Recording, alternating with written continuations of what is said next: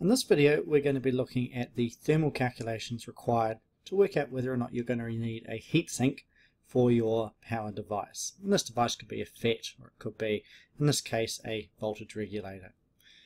What we need to do is first define what we're interested in. In this case it's what's known as thermal resistance. So the thermal resistance, given by the symbol here theta, between 2 points divided by the power dissipated across that device, and that's given in degrees C per watt. So the thermal resistance basically states the resistance for heat to be transferred through a medium, and we can quantify that in terms of the difference between the temperatures in 2 points divided by the power dissipated, i.e. the amount of power generating that heat, measured in degrees C per watt.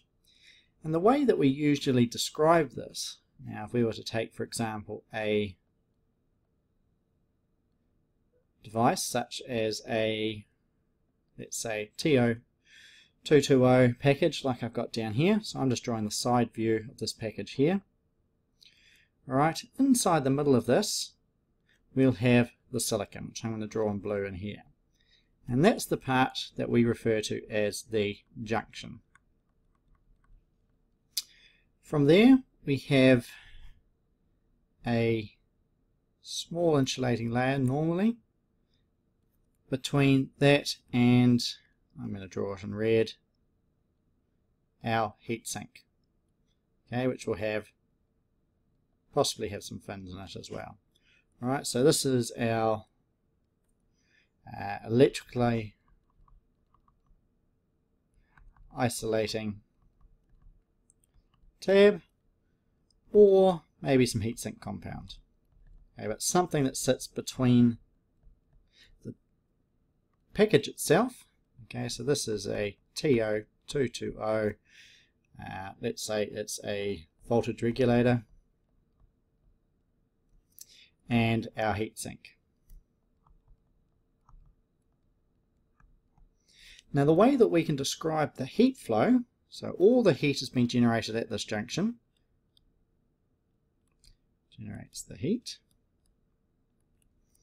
and this guy dissipates the heat. All the heat flow is going from that junction, and it's going in all directions, but most of it is going to be coming through here and then out into the area we call ambient. And the way that we can model this in terms of the resistances for heat transfer is we can actually model this as 3 resistances in series. Oh, that's not a very good resistor. Where at this point here is the junction, this point here is the case, this point here is what we call the sink, short for heat sink, and then this point here again is ambient. So we have 3 resistances. So from junction to case is this little bit here. From case to sink is this tiny little green bit here, and then from sink to ambient, which is across our heatsink out to ambient. And so these 3 thermal resistances are named junction to case. In fact, I should get my theta symbol correct. From case to sink, and from sink to ambient. So we have 3 thermal resistances modeling each of the resistances within this thermal circuit, not electrical circuit but thermal circuit. And in this case we have thermal resistance between the junction and the outside of the case of our IC, which is this guy here, between the case, okay, and the heatsink itself. Now this could be this electrically isolating tab, or it could be the heatsink compound. Alright, that's a different material with a different boundary layer, which gives us a different heat or thermal resistance. And then we have resistance from the heatsink, heat's now in this heatsink, through and then out into the ambient. So we also have this third heatsink. And I can write an equation, theta from junction to ambient, the total thermal resistance, just like if these were resistors, would be theta JC plus theta CS plus theta SA. So we would get the total of the thermal resistances by this one parameter here, JA.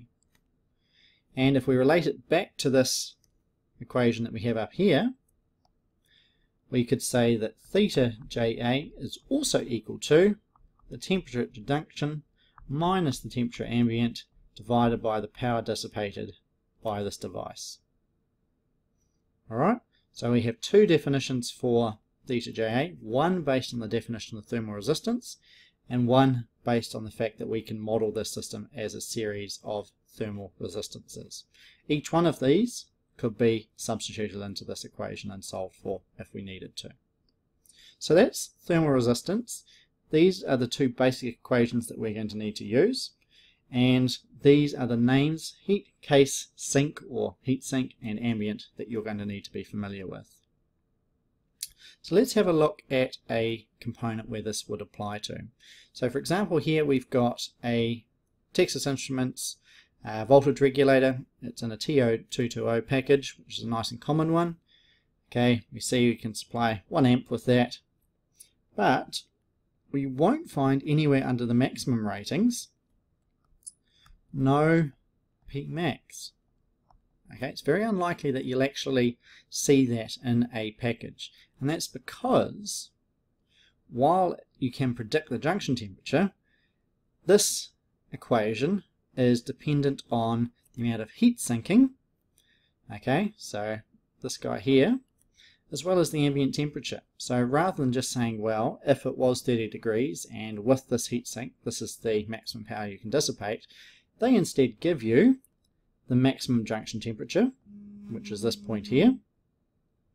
Okay, so maximum junction temperature being this quantity here, junction temperature, and they give you, for noting we're interested in the TO220 package, not the other ones, the thermal resistance from junction to case, so they give us this guy, and they give us the thermal resistance from junction to ambient, so they also give us this guy.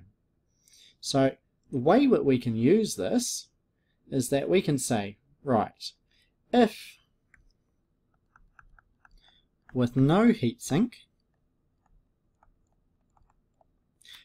alright, the only thermal resistance in this thermal circuit around our regulator here, looking back up to this diagram here, if we've got no heatsink and no tab behind it, then the only thermal resistance is from junction to ambient. Okay, so this is no heatsink. In which case, we can say then, well, we can rearrange this formula, and we could then say, well, the junction temperature is equal to, let's say, thermal resistance from junction to ambient times the power dissipated plus T ambient. Okay, so we could solve for the maximum junction temperature, and therefore we can compare that with the maximum. So for a given power dissipation, a given ambient temperature, and the specified thermal resistance given to us by the manufacturer, we could solve for that. We could also flip it around and say, well, for a safe maximum junction temperature, let's say 100 degrees, what's the maximum power I can dissipate across this device? Or a range of interesting things that we can do with it. But they also give us this parameter here, which is the junction to case, this guy up here. So for that device, it is actually equal to 4. Common number for case to sink, a sort of worst case scenario is 2. So then that could leave us to then finding a surface to ambient thermal resistance for a suitable heatsink. So we can use these numbers to either work out, for example, the maximum junction temperature or power dissipated with no heatsink, or for a given junction temperature, power dissipation, we can work out what's a required heatsink for this device. So let's have a look how we do that. So here is an example. I've got 9-volt regulator. Okay, this is just a wall plug pack, and that's going to be supplying 9 volts DC to our 5-volt regulator, this guy up here, which is then going to be regulating that down to 5 volts DC at 0.8 amps, right, for our embedded circuit. So, first calculation that I might do is to work out, well, do I need a heatsink for this? So let's take the worst case, okay? Worst case equals no heatsink. And I'm saying the worst case with respect to the poor old voltage regulator IC. The best case for us is no heatsink, because then we don't have to buy one or worry about mounting it. The worst case for the IC, however, is with no heatsink. So let's substitute the values we know into this equation here. Okay, so I'll write it again. Theta JA is equal to the temperature difference between the junction and ambient divided by the power dissipated. And we can rearrange that and say that TJ minus TA is equal to theta JA times PD. And then obviously TJ, temperature at the junction, is equal to the thermal resistance times the power dissipated plus the ambient temperature. So we know at this point that theta JA is this value here, 60, from the data sheet. We know, let's say we take a worst case scenario that the ambient temperature is 30. The one that we need to calculate is this value here, PD. Now the easiest way to do that is power dissipated equals the voltage dropped across the FET, or in this case the voltage regulator, times the current. So in this case it's going to be 9 minus 5 volts, 9 volts in, 5 volts out, times 0.8, which gives us 4 times 0.8, which equals 3.2 watts. So we can substitute 3.2 in here. And if we do that calculation, and let me just grab a calculator, we get 60 times 3.2 plus 30, we get 222 degrees centigrade. Straight away, this is our junction temperature. Remember our junction, silicon right in the middle of our component here, and the maximum for this particular component was 150 degrees C. So straight away we can see this is getting much too hot with no heatsink. No heatsink, 222 degrees, too hot. Right, you're going to damage something if you do this. Right, it will blow up, most likely, or it will shut itself down. It will never actually operate the way you want it to. Let's repeat the calculation, but assume that we are now going to solve for a heatsink. Okay, so this time we want to use a heatsink. So in this case, we're going to be using the second equation that we defined, where the junction, thermal resistance from junction to ambient is made up of from junction to case, plus from case to sink, plus from sink to ambient. And we're going to substitute that back into this equation that we've got here. So TJ minus TA is equal to theta JC plus theta CS plus theta SA, all times by, or all multiplied by the power dissipation. Now assuming the same numbers again, 3.2, 30 degrees, and let's say we've got theta from junction to case from the data sheet is 4, and as I said earlier, 2 is a conservative number for case to sink. There's two ways that we can now go about solving this problem. We can either say for a given junction temperature what would be the thermal resistance of a heatsink required, or we can say for a given heatsink what will be the junction temperature. I'm going to take the approach that we say, well, if we put 150 in here, so we operate this device right on the limit,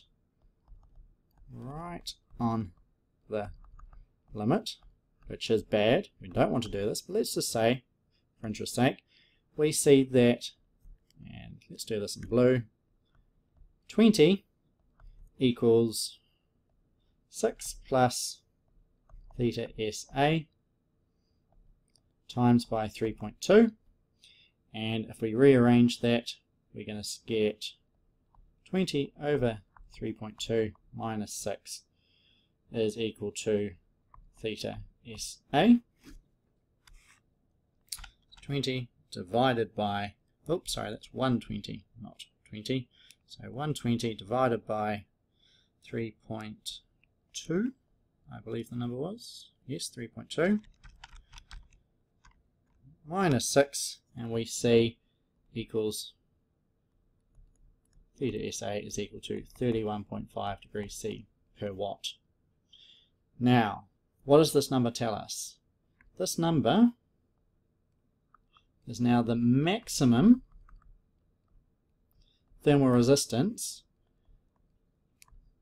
in order to operate our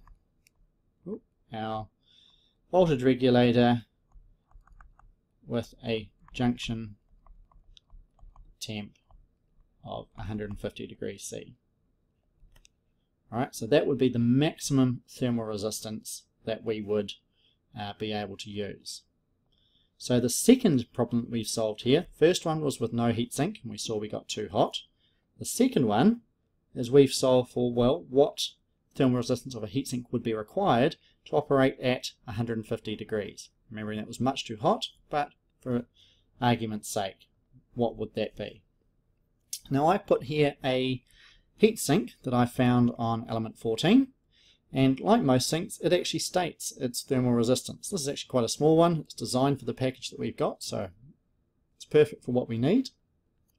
So for the third calculation, given our thermal resistance from seat to atmosphere, which is the one given in the data sheet, determine what our junction temperature would be, noting that this one is now 24 versus our previous one, previous calculation of 31.5. So we should be, well, we will be a lower junction temperature, but just how much lower will we be? So let's substitute the values in again, and we'll rearrange the formula as we go. So Tj is equal to theta from junction to case plus theta from plus case to sink plus theta from sink to ambient times PD plus the ambient temperature. Substitute in the numbers we know. We know junction to case was 4. We know case to sink was 2. And we know sink to atmosphere is 4 from the data sheet. Power dissipated was 3.2 and TA was 30. So we should get here, what are we going to get? We're going to get 30 times 3.2 plus 30, which equals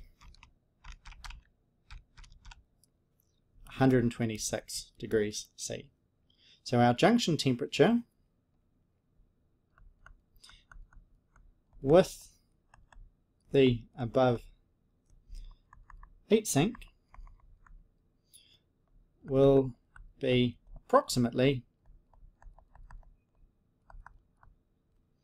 126 degrees Celsius, given the ambient temperature and the power dissipated that we have used. Alright, now, is 126 alright? We come back up, we see, yes, that's less than the maximum junction temperature. However, I would still suggest that that's probably getting a bit hot. Alright, preferably run components less than 100 degrees C, if you can. And the reason being is that as the temperature increases, the lifespan goes down. Right? So if you're trying to make this device last a long time, 5 to 10 years, operating at a higher temperature is going to push the lifespan down. Right? And you don't want to have any warranty problems because you're running too close to the maximum of this. So I'll leave you now to do the example again, where you might say then, alright, well, we want a maximum junction temperature of, let's say, 80 degrees C. What would therefore a suitable heatsink thermal resistance be? So that's using this version 2 calculation.